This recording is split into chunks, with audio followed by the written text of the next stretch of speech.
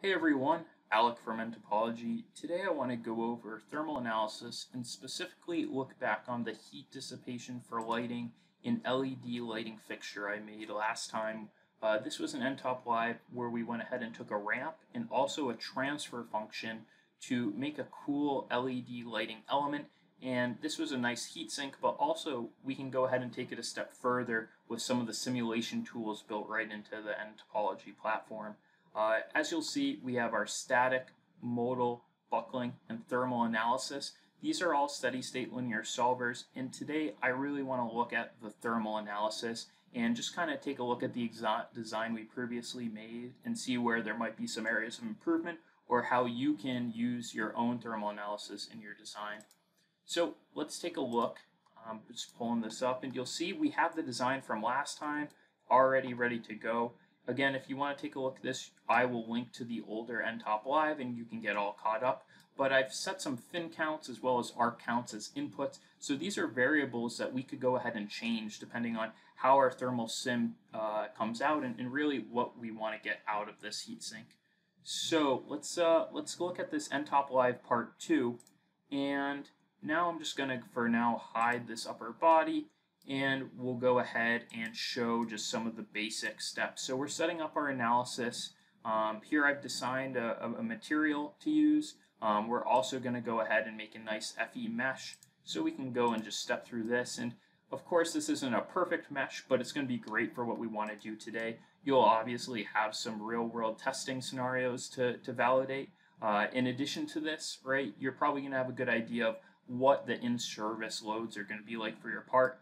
I of course made them up, and I used a guide that I'll link to at the end of this. Our customer success team actually put it together, and it is a great way for setting your first thermal analysis up here. It just steps you right through the process and what you need to do to get good results and relevant results to your part. So again, here we're defining where the LED element's going to be on this bottom face. You'll see I have this small area in this kind of transparent look through of where the LED bulb would be, and I'm using this to do my static thermal analysis. One thing that I want to point out is I have a basic static thermal analysis set up, and we can look at that in just a second. But if you want to know all the available boundary conditions that you can use in nTop, we actually have them listed and done out here. Obviously, you're not going to be using them all at once, but it's nice to know that we have our temperature restraints, our convection boundary loads, as well as radiation, heat generation, volumetric heat gen, and surface heat flux. So these are what you would use if you're making your load cases and boundary cases, and I encourage you to open up this file and start editing these. Additionally, we have our simple loading condition. So this is what I made just for today.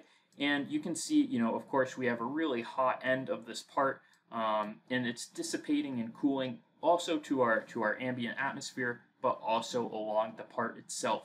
One thing I want to note is if we go here to our heat flux, we can go to a directional, and this is kind of neat because I can actually put this in the Z direction, which is along the part line, and you'll see how we have a change in temperature gradient from different line segment to line segment, and this can be a really useful tool to see.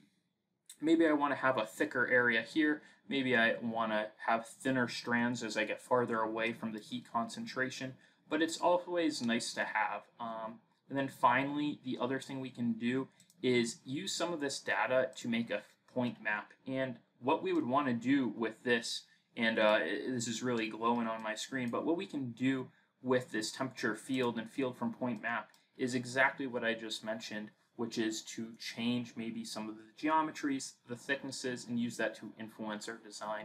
So in closing, before we leave, I just want to point you to some additional resources. So in here we have our how to run a thermal analysis. This is a great overview of setting up your first thermal analysis, and it also includes some different available boundary conditions to you. And then finally, if you haven't already, by all means, please check out my original nTop Live, which is optimal heatsink design for LED lighting. I'm open to any feedback. I would love to hear your suggestions. If you want to see some deeper dives into the software, please reach out. and I'm looking forward to seeing some of your applications. So it's been a pleasure talking with you, and please email me. I have my contact information in the beginning of this video if you have any questions. Looking forward to hearing from you. Bye-bye.